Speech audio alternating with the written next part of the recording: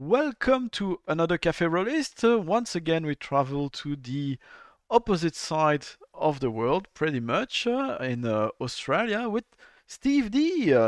Steve, could you introduce yourself briefly? Hi, yes, I'm Steve Dee. I am a game designer from Sydney, Australia. I've been working in the industry for almost 20 years or so, depending on where you start from. I work primarily as a freelance role playing game writer and designer, and I've now started to also make my own card games, and I'm running my own company publishing all of these things. Cool. You present yourself. Your Twitter says that you are the Australian Robin Delos. So how does that work? What does that mean? Uh, that's it was based on an old joke where there was the Australian who played James Bond accidentally met the producer of the James Bond movies in a barber shop once, and he introduced himself as the Australian Sean Connery, and the next thing he knew, he was playing James Bond. So I decided to just get myself known as like, hey, I might not be Robin Laws, I'm the Australian equivalent of Robin D. Laws, whose work I adore and yeah. I figure it's just a little way to make a joke and try to get myself a little bit more known, I guess, out there in the world. Um, and yeah, all in good fun. Should pick myself an alter ego like that. By the way, I'm a George Lazenby apologist. On Her Majesty's Secret Service is one of my favorite Bonds, so I'm all for Australian James Bond. I think also, I think it's from New Zealand, but uh, at some point Sam Neill almost. There's even actually videos of Sam Neill doing test runs to play James Bond instead. I Yeah, guess it would have absolutely. been Yeah. Pierce Brosnan. That would have been quite cool. Yeah, I think he was actually born in England originally, so he would have been technically Ah. British by technicality. But there you go. Um, yeah, it was a um, it's a fun story because Lazenby just he basically he was a fairly small actor, but he just pretended like he was the most famous guy in Australia, and Broccoli went home and went, we should get that really famous Australian in for our movies. So never be afraid to talk yourself up a little bit. Yeah, You might end up being James Bond. should pretend to be very big on the European continent. Satin Phoenix actually described me to the staff of Wizard as Mr. Europe, so I should have leaned into that. But coming back to you, we got a couple ice-breaking question in the Café Rolis, which is a Sure. spin-off born out of the pandemic. What is your routine like at the moment? I assume it's been impacted, like for a lot of us, by the current situation, air quotes. Certainly, it's been changed a bit, but one of my jobs is that isn't making games is walking people's dogs, and for a lot of people that didn't change at all. Even though they were at home, they still wanted someone to come and look after their dogs. So that was a thing that didn't slow down very much during the pandemic. So I've been lucky in that regard. I haven't lost that much work. Um, Certainly, probably the main thing that happened though is we just stopped having as many game sessions. We lost all our conventions and we lost playing in stores. And my local club basically shut down for 6 months. So that certainly threw a spanner in the works of a lot of things. We all had to learn how to meet online and play test online. So would you say that's the second question is actually, did you develop any new interest or skill recently? Would that be running games online or attending online conventions? Yeah, certainly. We all had to wrangle online cons.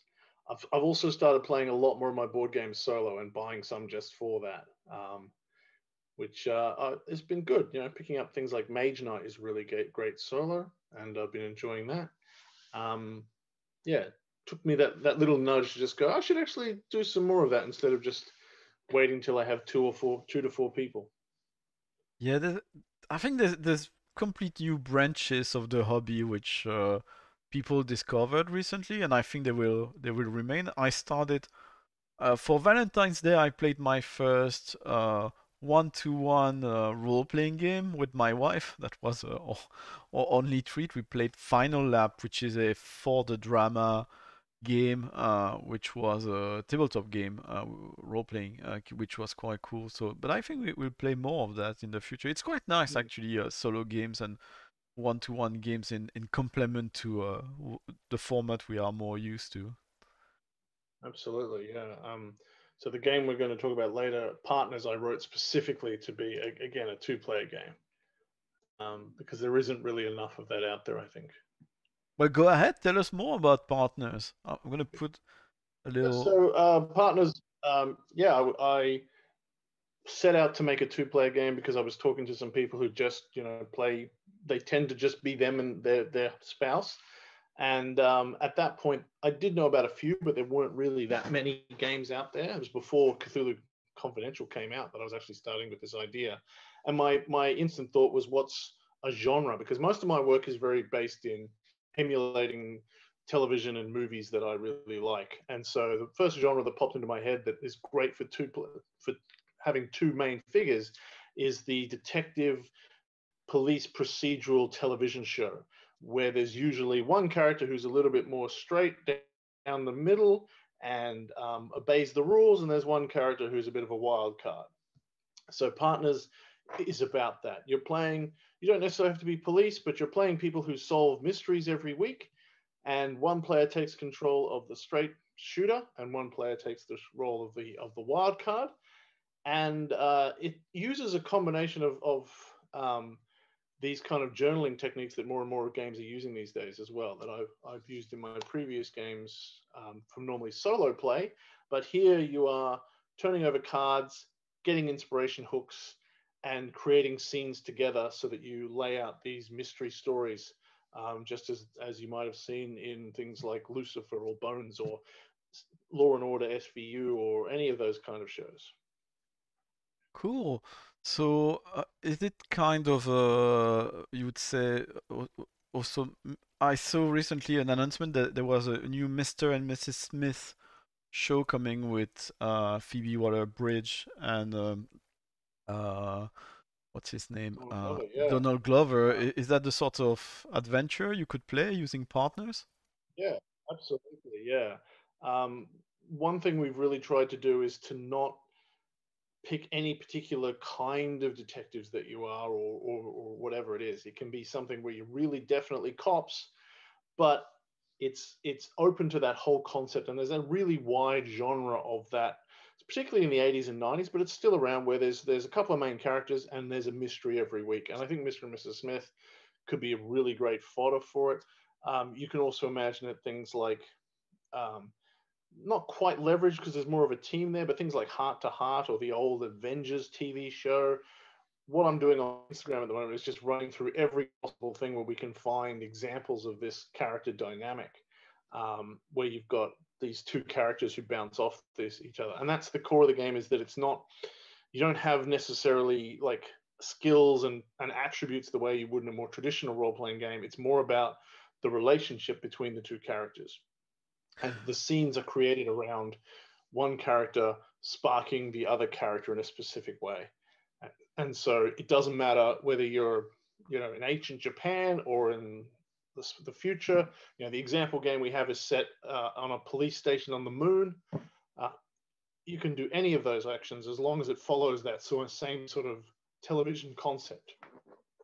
Excuse me. Reminds me also of a series of movies I'd really like to go back to. I'm not sure how old it is. Probably the 30s. I think it's probably the Mhm. 30s. It was called The Tin Man.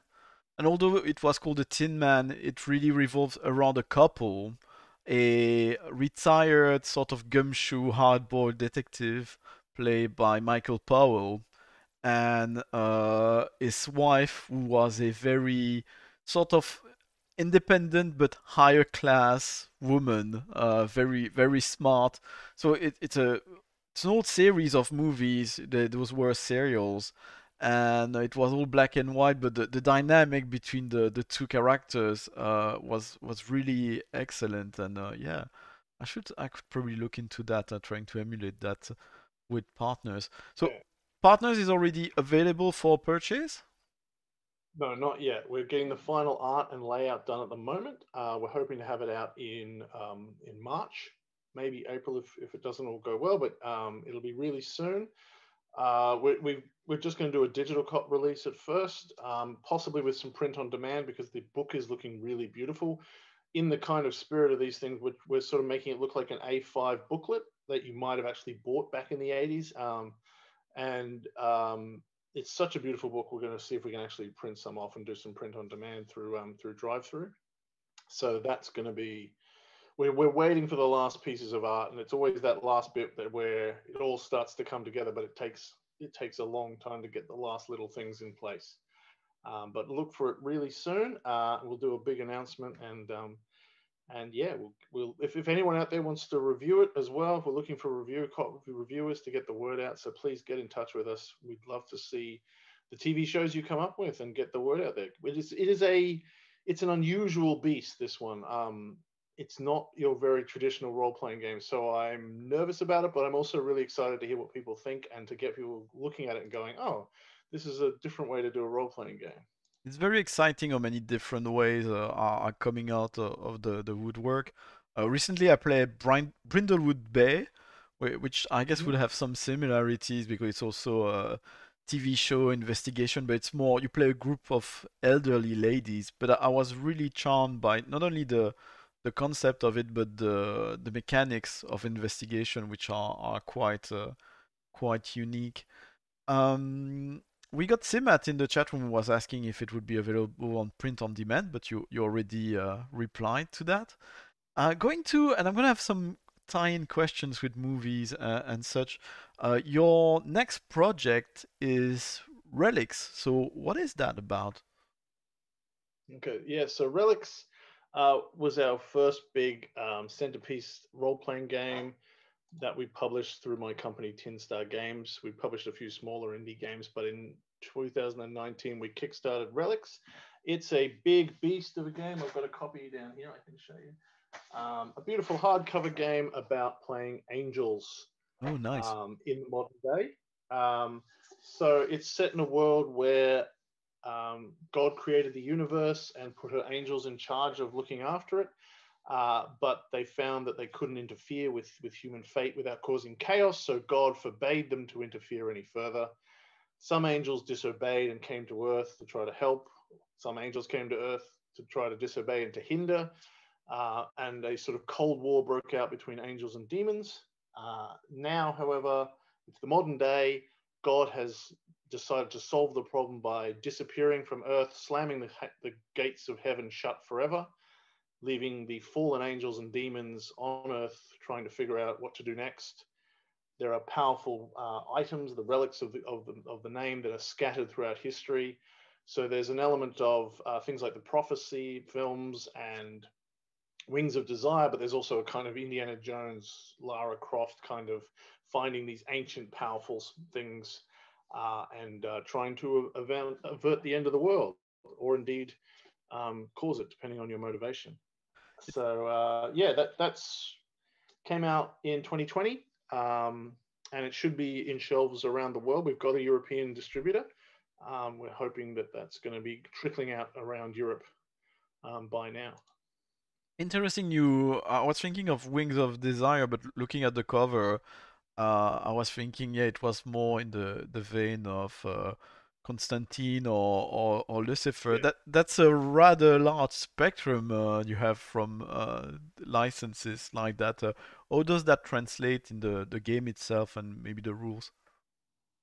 That was something that I actually set down as one of my goals, was to make it so that the spectrum of things, of angels you could play, would cover almost every angel media that I liked, and I collected them all. I've always been fascinated by angels, so I just made this huge list of all the different kinds of angels and angelic media now, and set up the game and the system so that you can play a really large variety of these things. And we also have a system in the game which is about the level of power that you're playing at. So you can play at level 3, where you are dealing with the end of the world and massive changes and extremely powerful angels and demons, or you can play at the low end, where It's more like something like touched by an angel or something. You have limited amount of power. You're trying to sort of interfere slightly. And we have a whole series of splats, basically, as they call them in the White Wolf universe, of angels with different views about humanity and how they should interfere and how they interact. And by selecting your power level and your group and your themes of your game, you can choose what kind of angels you want to tell stories about. But yeah, it was really important for me to sort of go, I want to capture what unites all these things. So there's elements of the religious horror with prophecy and Constantine and Lucifer, but there's elements of philosophy and whimsy and loneliness with Wings of Desire. There's a whole variety of those kind of stories across there. My own experience with playing or engaging with angels in a tabletop role-playing game in a contemporary setting is In Nomine Satanis Magna Veritas, or In Nomine as it was adapted for the US market, which is a French game. But the tone of this one was like um, Good Omens, so very humoristic, but at the same time very irreverent towards religion in Mhm. general. Usually you played the normal was you would play demons, and demons were sort of the bad guys, while angels were sort of more control freaks, if not entirely fascistic figures. Uh, your game is how does it deal with the humor? Is it more humoristic? Is it more serious? Or is it up to the players and the game masters to make their own mind about that if they want to go dominance on that? There's certainly some room for humor, and I think there always will be a little bit of that when you're dealing with sort of angelic figures, because they tend to have a long view of humanity, and they also are, by being so sort of morally upright, they make great figures to make fun of. It's not quite the same game though, as, in terms of tone, as in Nomine. That was a big influence on me, and I loved it as a kid. 20 years ago, when it was out, I read it cover to cover. It was a huge influence on my love of angels, Oh wow. and that's why one reason we were really happy to get Dan Smith was the main artist of that game, the American version, and he's one of the artists we got for Relics, which was just a wonderful thing, because we wanted to, pay homage to In Nomine. We don't come at it, as I say, with the same tone, Of course, um, yeah. but that gives it a sort of different kind of aspect. In this case, it's it's I wanted also to make it, because of the same sort of idea of making it allow for all sorts of angels. I tried to make sure that it's something that appeals to people depending, no matter what your view on faith or Yes, religion. yeah. Uh, so I've had people look at it and go, this is very much in touch with me, whether they are atheists or believers. And I feel like I've succeeded, because they both had strong emotional reactions to it without. I've left a lot of that up to the players to decide, you know. But it's a delicate subject. I mean, it's dear to quite a few people in a number of different ways. And to be honest, as someone who was a fan of In Nomine Satanis, and I think it still has a charm. You know, in France, the US adaptation is infamous for, you know, watering down the irreverent tone of the original French edition. But at the same time, Yeah. looking back at it, it's it it was, I guess, 80s sort of tone of, it was very reverent but to the point of being probably quite disrespectful of a number of people's feelings. So doing it with a more modern point of view and trying to accommodate everyone is definitely a challenge. Are there specific things you did to succeed at that you looked at? Um, yeah, certainly. I think it was something that we approached with a lot of care, and with a lot of thinking ahead. We didn't want to make it, as you say, something that really was insulting to people. And for me, I think I always wanted to be a philosophical game, where there was a lot of discussion about, the purpose of religion and the role of religion, So it wasn't picking one side, but more asking questions. But we also, like, I had a lot of religious people read the work and give me their comments on it. People who were raised in Catholicism and other Christianities, people who were Jewish, people who were Muslims, and getting all of that feedback and just making sure that I wasn't stepping on anyone's toes too much. Um, Not being cheap, I think, is the key thing. Not trying to score easy points. And so I was really grateful for the people who helped me with that. And so far, it seems like it's shown. So yeah, it was just about I think being careful, being thoughtful, and being interested in asking questions as opposed to making a broad statement. The art on the cover is you still have an angel wielding weapons. Uh, does the system you mentioning the philosophical aspect of the game, but the visuals themselves they seem to imply there's quite a substantial part of fighting. Is that the case? And how does the system Yeah. deal with that? Um, we did have one time the blurb said, yes, you'll have discussions about what is the nature of good and evil, but you can also kill demons with swords. Um, Again, it comes back to also allowing the players to discuss different options and choose the kind of game they want. There's certainly room for a lot of action. We use a fairly generic, simple system. So all the rules are decided with a tarot draw, and it's all simply about it's what we call, I guess, the scene base. Like, this is what you want to do, this is the ability you're using, do you succeed or not, and having at a higher level of a narrative level rather than breaking everything down to tiny little skills and moving across squares and that kind of thing. Which means it doesn't matter what kind of scope you want to have, whether how much action versus how much drama, the system will move with you. But certainly there is, if you want to have a high action campaign, there are a huge amount of villains that you can take on. There are very powerful weapons that you can seize, and angels are built for combat in some ways. You know, the angels that we have are in one of the aspects have a flaming sword, and can definitely do a hell of a lot of damage with it. Classic, nice. Yes, no, it's we're putting out slowly a series of adventures, and then we're going to showcase some more of that. The first adventure definitely has quite a lot of fighting in it, depending on how you solve the final encounter. But certainly, angels and guns and the end of the world. There's a lot of explosions and action and all that sort of thing. So you mentioned the first adventure. Are there adventure within the core book? You mentioned splat books. Are there supplements which will be strictly adventures? Are there a campaign in the works or already available? Or do you see that evolving? Yeah. So as part of our stretch goals for the Kickstarter, we released a book called An Angel's Guide to Las Vegas, which looked at the city of Las Vegas, where our first adventure is also set. So that's our first source book that we've put out.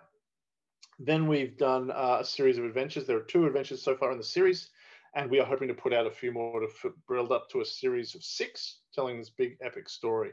So the first 2 of those are out. We should have the 3rd one out around winter, so June, July, August sometime.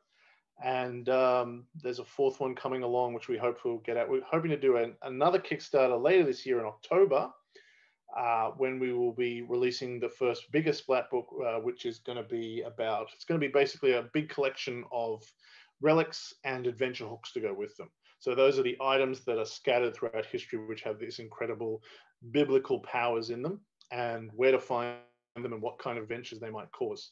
We did a survey of everyone, of people on the Kickstarter and on the mailing list about what kind of things they wanted, and that was the one that won. So we decided to start there. But we do have some ideas about doing a book that does look further at the factions that the angels belong to, and then also perhaps a book about demons and demon lore.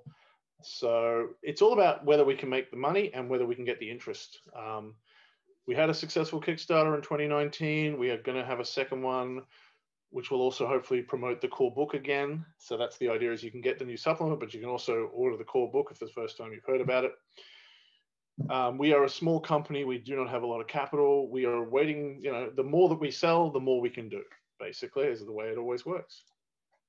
With with COVID happening and a lot of tabletop RPG enthusiasts discovering online playing, and a lot of convention also moving online, I find it's been well, at least for me, developing my first game, an opportunity to run my game online with people I could not have engaged with and at convention I'd never been to. Is this something you tried yourself, or going to, I don't know, Origins or Metatopia or UK Games Expo here, but online? Yeah, I was really happy to finally get to Metatopia for the first time, which was great, and to a few other cons that I could not previously have got to. To go to Gen Con online and things like that. Not having to pay for a plane ticket has been amazing for those of us on a limited budget. They haven't always been amazingly successful in terms of connection, but I have got to talk to people and just catch up with people who in these wonderful environments that would have been impossible without the online connection, which has been great. Yeah, and makes me want to save my money and hopefully do it. When they come back on, when they start running again, get over to something in the States or in Europe, because it's not quite the same. It has been really helpful to go to some of these events, but it's I think there's also been some teething troubles where it's like, well, we're not really there.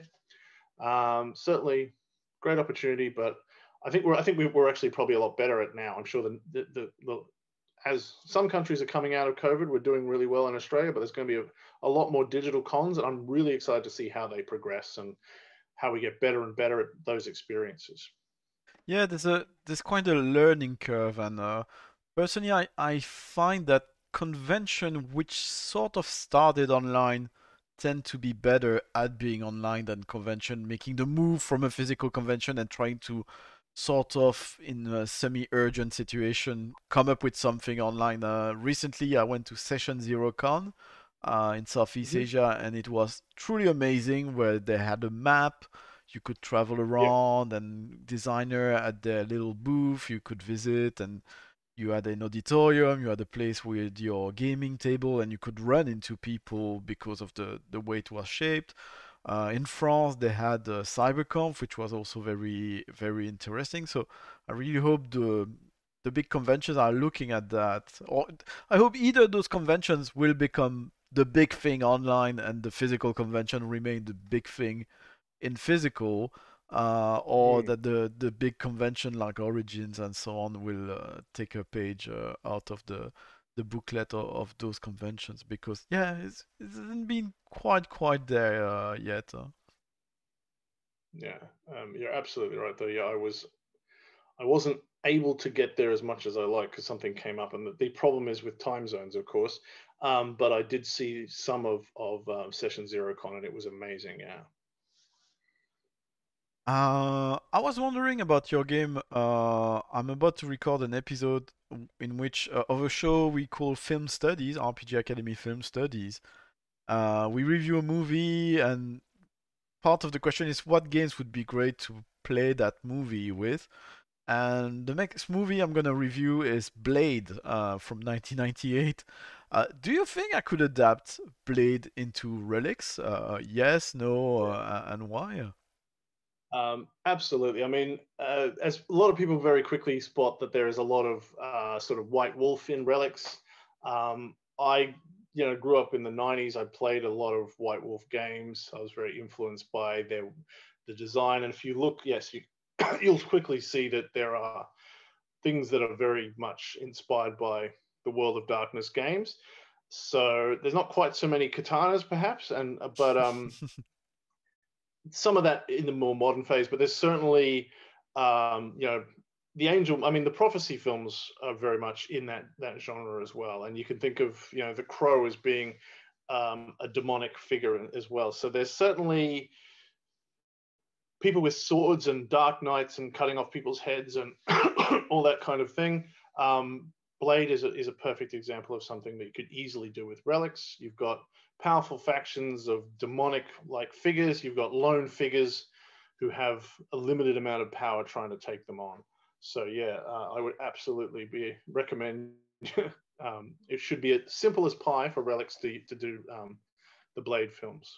I'll make sure to mention it then during the recording.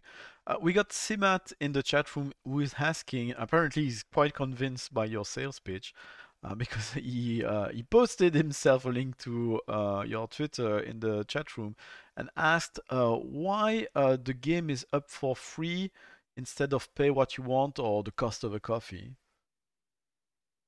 Uh, it should be up for, well, that would be the quick start.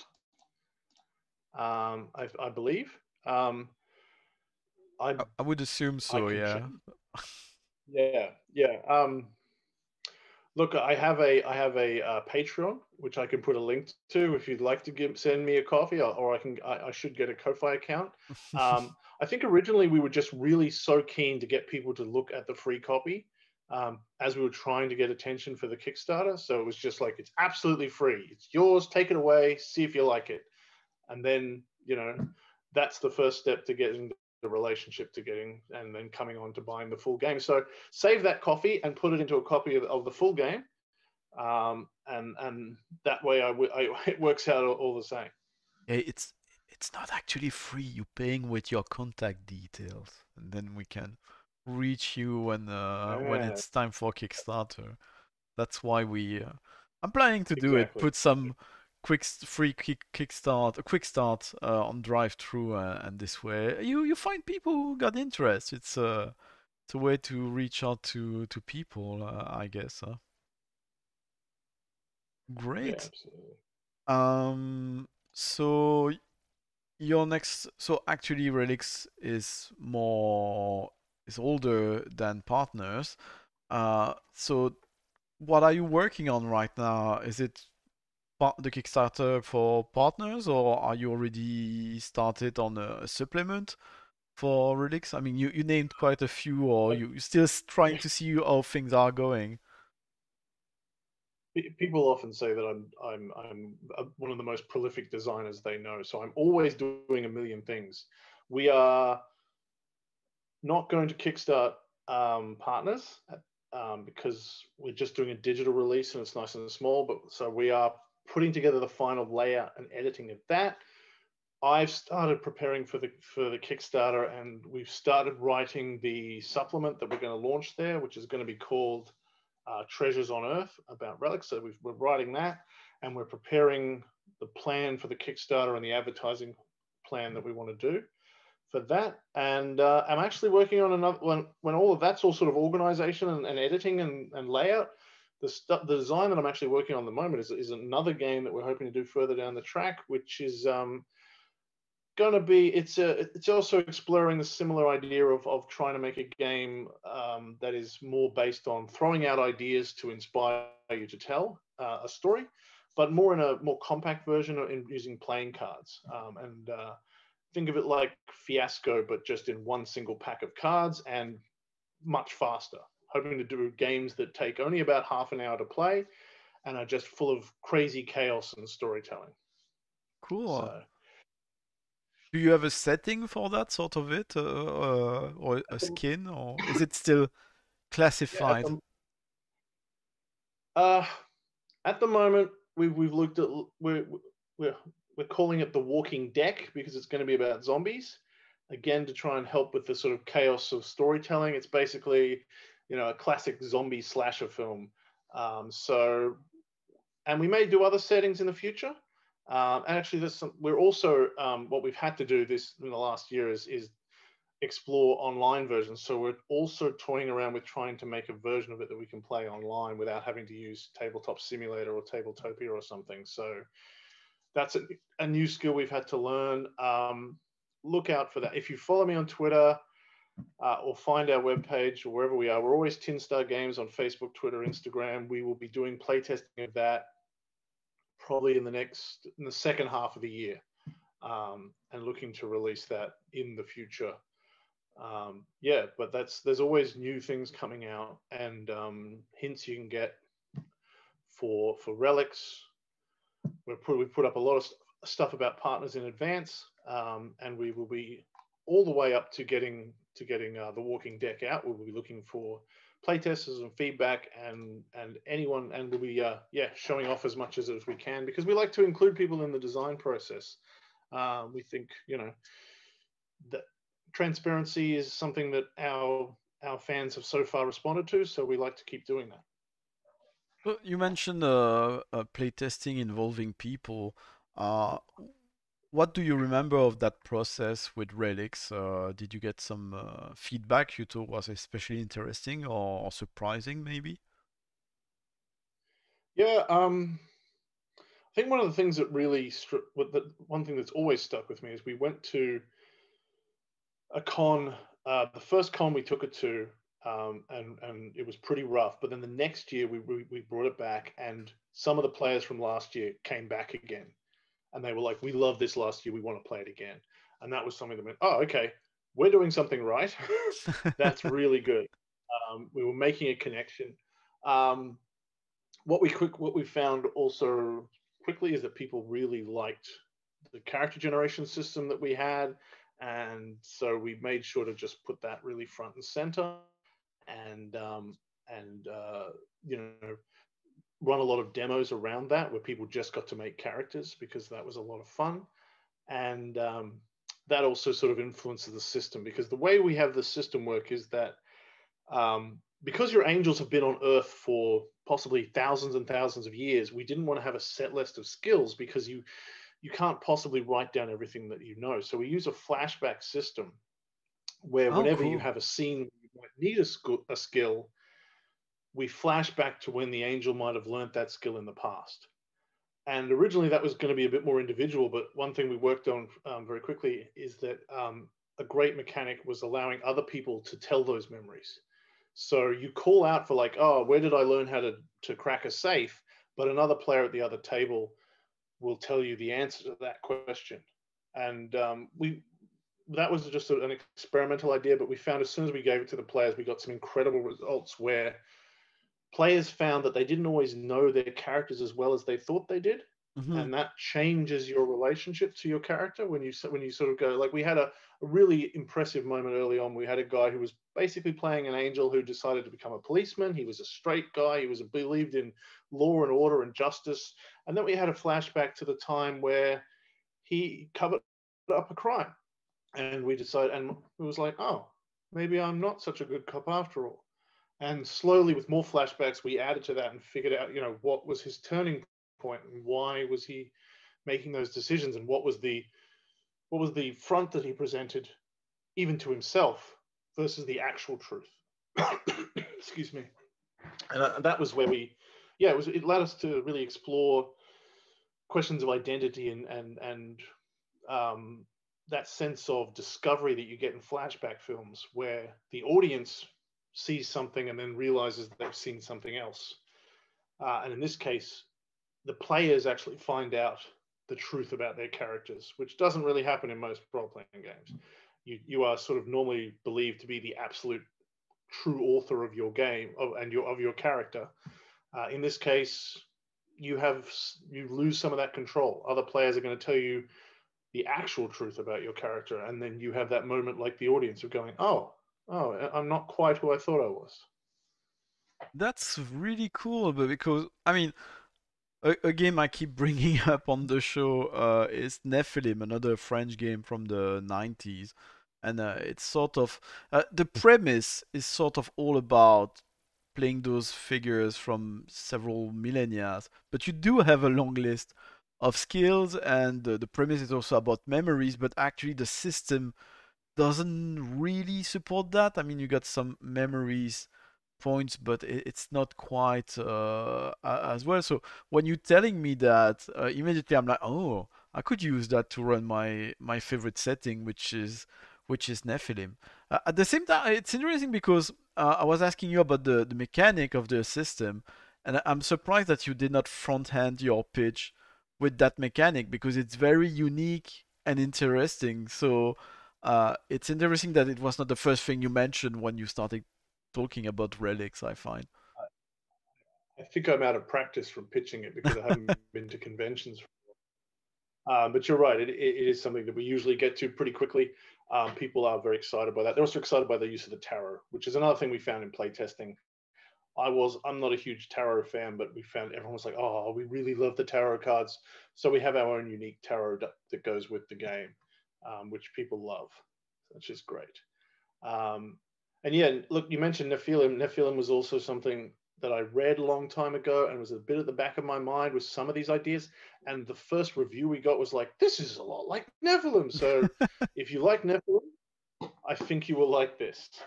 That's how you should pitch it to the French audience. I think you would reach out to a lot of people immediately as a one sentence pitch. It's a lot like Nephilim. It could appeal to Fantastic. them. All right, that's good to know. Now I know that.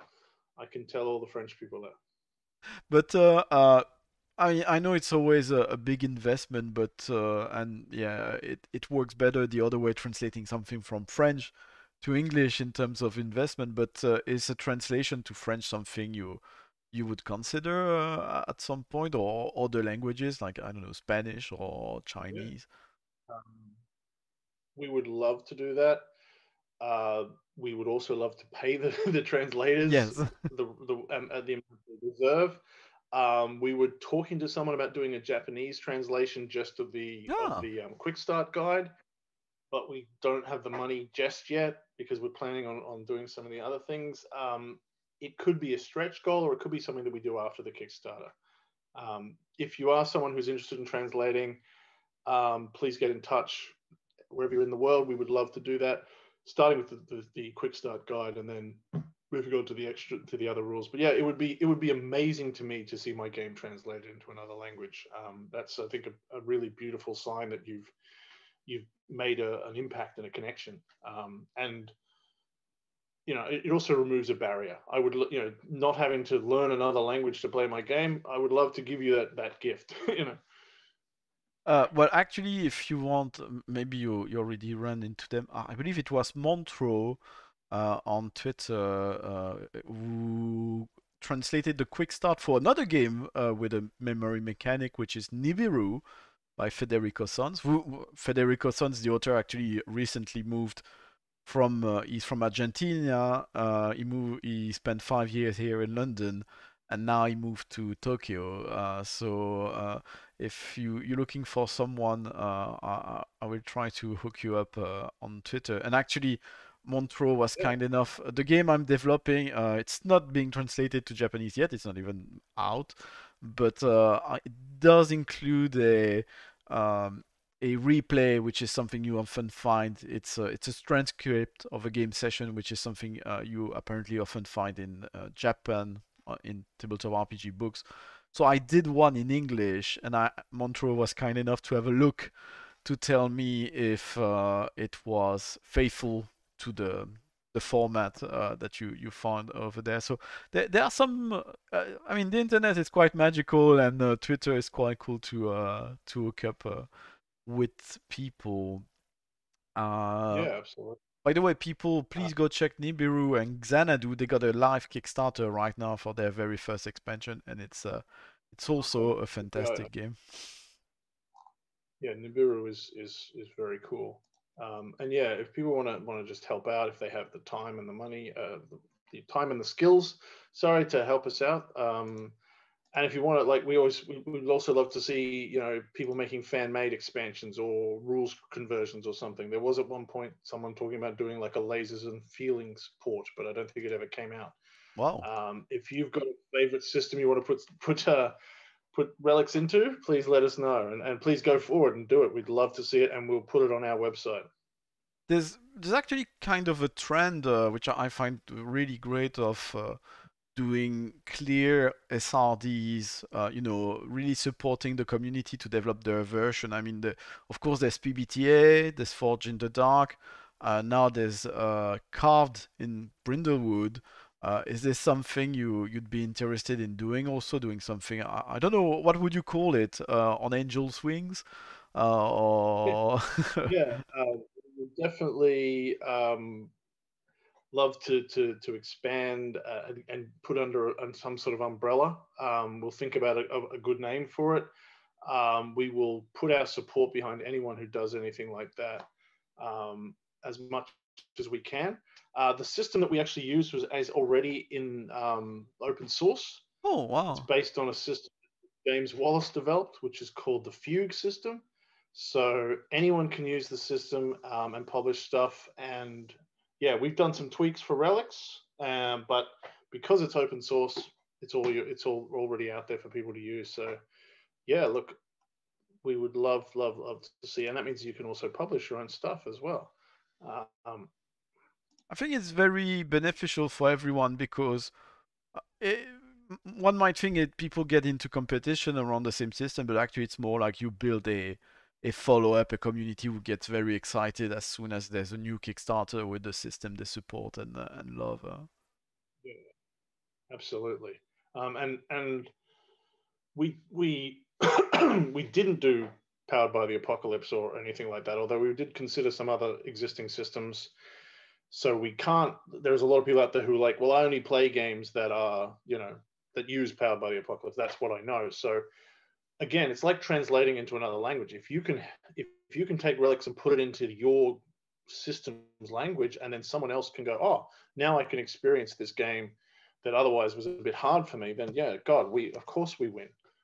So yeah, we would love to see people converting it and making their own stuff and whatever it takes. Yeah, actually, recently I was hearing repeatedly of games for which they sort of did that, or is it the opposite? I'm not sure, but like Trophy, you've got Trophy Dark, Trophy Gold, and now they got Trophy Colossus coming. But the idea is that you have a setting which people know, but actually you've got different systems to play different aspects within the game. Like you would have special rules for Relics to play something more action packed. You would have special rules to play something which would be more romance, one which would be more Mhm. investigation. I find it very interesting this idea of depending on what's the purpose of your adventure, you are gonna even change bits of the system to lean in even harder into that genre that you're aiming for. Yeah, absolutely. And that was something that we were careful to do, to really tailor the system to exactly what we wanted it to do. And I'm also, again, it's way off, but I'm playing around with another setting, which might be science fiction, and using the system there, but using it in a different way again. That's a Ooh, bit more, sort of more like, this is quite the way we've done it. You're more likely to fail. It's a bit more gritty. So this version, it's a bit more, it's more high fantasy, sort of uh, space fantasy. So it'll be a bit more higher success rate and a different kind of style, but the same mechanics using a tarot deck. And I think that's the way a lot of role playing games work, is that you don't need to, like, the core dice that you're rolling isn't really where the system is. The system is in the little tweaks that bring out the meaning of those things, and tailor those things in for the little details. cool. Will it be still with a memories mechanic, but in space or something different? Not entirely sure. It might be something similar. Where thinking about, yeah, playing around with the idea where you're perhaps leaping across into different bodies, as opposed to having long memories, but rather um, transferring into other people's bodies or experiences, like brains being downloaded into flesh. Still working on the details, but that might be using that sort of idea of like getting memories from a body as opposed to a long life. It reminds me, you were saying memories and jumping. It reminded me of Omicron, the Nomad Soul, which was a 1999 video game which featured David Bowie. Your character would not die, but your body would die, and you would move into another character Yeah. with sort of your digital soul. Uh, we are close to the 1 hour mark. Is there something left you wanted to to discuss? No, look, we've covered it all. Please, if you're interested in the game, you can find it on drive-through. You can get it from Indie Press Revolution in the States. We have digital versions. We have the hard copy. We have the tarot deck. We have the adventures and the supplements. In Europe, our distributor is Games Quest, based in the UK. So if you can't, you should be able to get a copy from some of those places. If you can't, contact me directly and we can send you one out.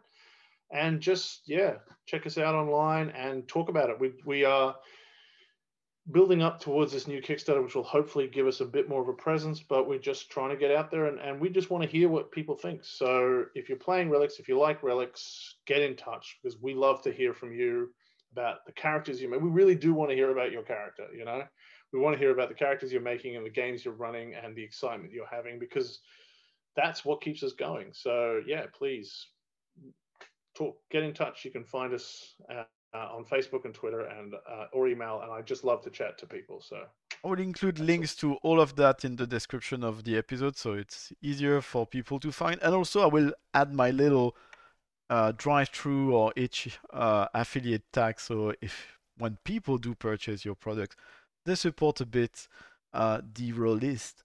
Speaking of support, just because this is released at different dates in different places, so we are in mid-February and we just reached our goal on Patreon for a new website. So a new website for the Rolist is coming. Thank you very much to everyone who's been supporting for the Patreon for a long time and the newcomers who managed to get us across this $30 per month goal. So a new website is coming and there will be more announcement about that very soon. Thank you so much, Steve, and best of luck with your upcoming Kickstarter. Feel free to let me know if you have anything to tag me if you want me to signal boost anything, retweet, and so on, and share on Facebook. I will be very happy to do so. And thanks for staying up late in Australia tonight. Thank you so much. It was a pleasure being here, and I'll certainly talk to you in the future. Yeah, and thanks Simet for joining us and the other people in the chat room today. Do check also Spy Master, which is a game by Simet, if you want to. So if your talks about George Lazenby inspire you some spy action. Thanks everyone. Bye.